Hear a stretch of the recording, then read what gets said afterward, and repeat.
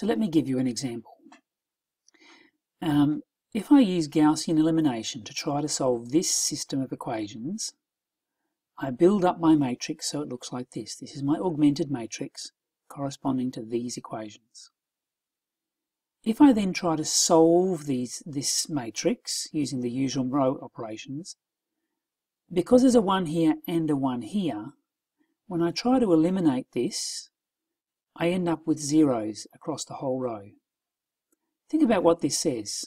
This says 0x plus 0y plus 0z equals 9. Wait a minute. 0x plus 0y plus 0z equals 9 is impossible.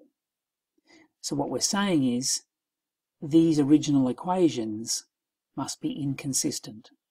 There's no possible way to solve these equations.